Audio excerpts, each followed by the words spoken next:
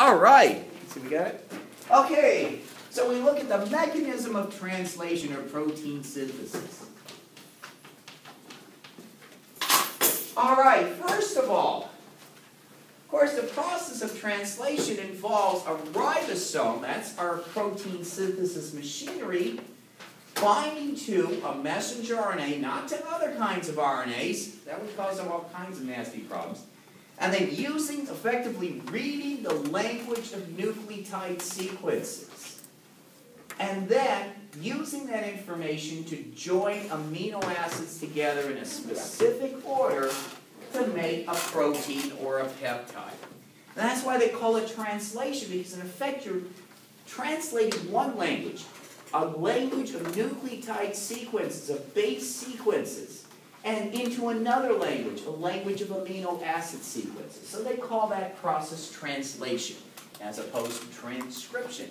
Okay, well, so we're going to take a look at it, but before we look at translation, once again we have to take a look at a generic messenger RNA, because there are sequences in that messenger RNA that are important for regulating translation. In fact, a few sequences are critical for translation to occur, and they have nothing to do with the code of what we call codons that are going to actually be read by the ribosome. Now, most of you folks probably recall at least a little bit of this kind of stuff from genetics, but we're going to review it again and then take a look at how it's regulated. So let's take a look at a typical messenger RNA. Okay, of course we have a single coding sequence. We've gotten rid of the introns and spliced the exons, at least some of the exons together, a long, long time ago. So we have a coding sequence I'm going to represent as a large box here. At the very beginning we have a 3-base sequence. It's AUG, and that's what we call the initiation codon. In effect, it's like a capital letter at the beginning of a sentence that says, this is where the protein starts. Now at the very end, we are going to have one of 3 stop codons, like the period at the end of a sentence. And we'll describe just in case what a codon is. And that, I think, is UGA, correct me if I'm wrong on this, UAA, and is it UAC is the last one? No, UAG. Oh, crap, okay.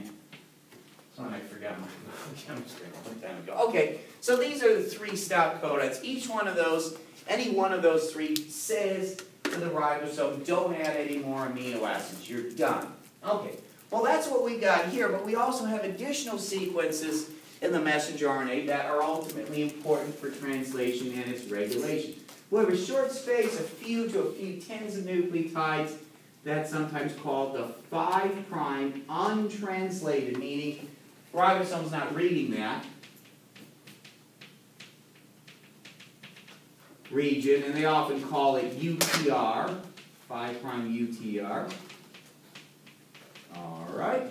Okay, and then we have at the very beginning our 5' cap, 7-methylguanosine.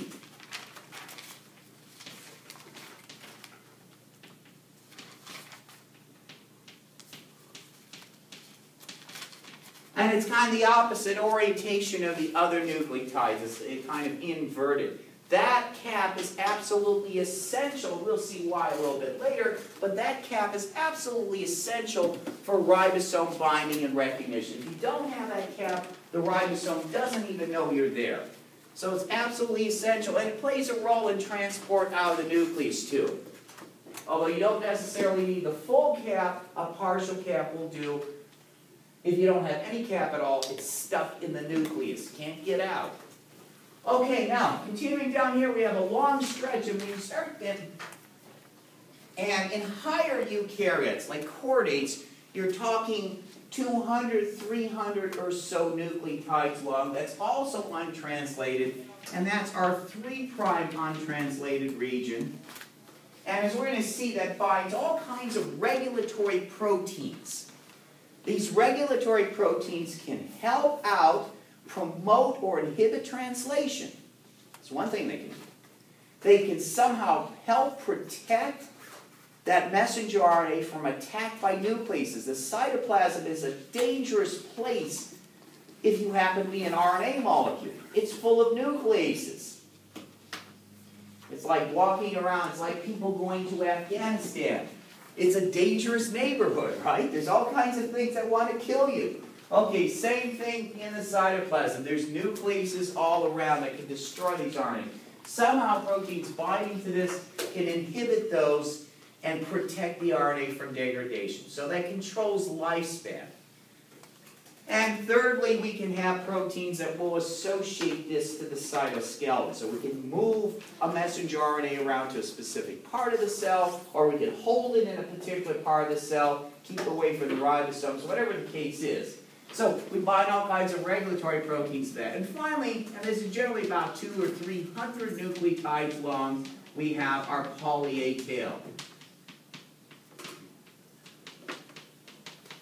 The poly-A tail also binds proteins. Some of these proteins are going to be involved in things like, once again, nuclease protection, however they work. In other words, affecting the messenger RNA lifespan. Other proteins are going to be either promoters or inhibitors of translation. So, we have all these things. Now, there's an evolutionary trend as you go from lower eukaryotes to higher eukaryotes. Question, Claudia. Oh, that's not what page you're on. What? I was asking Oh, what okay. page I think it's, we could start about at 89 is the one I got here. Okay, yeah. I do have a question. Okay. So last lesson, you put down these little points. Mm-hmm. What do each of the points correspond to? Do they correspond to the 3' UTR or to the poly-A tail? Oh, the ones I just said today? Oh no, last lesson. Oh, last time, it was both. I thought I kind of mapped that out. Okay. There was a lot of overlap between proteins that bind the poly-A tail and the untranslated region, especially in terms of regulating lifespan. Both play a role. Okay. The poly-A tail is probably more involved than the 3' untranslated region in promoting or inhibiting translation. Although both can happen, but I think it's the poly-A tail plays a bigger role in that. Okay, so there's partial but not complete overlap in what binds these sequences. Okay. Okay, did that help? All right. Now, once again, in evolutionary trends, you go from lower to higher eukaryotes, you start seeing an increase, especially in the untranslated region length. You go like really low, simple multicellular eukaryotes. That's often, 50 or 100 nucleotides long. And us, it might be like 300 nucleotides long. Gives us additional opportunities to regulate translation by binding different kinds of proteins to it. All right, so that's our key sequences that are involved in translation. And its regulation. It's actually good stuff. Short one.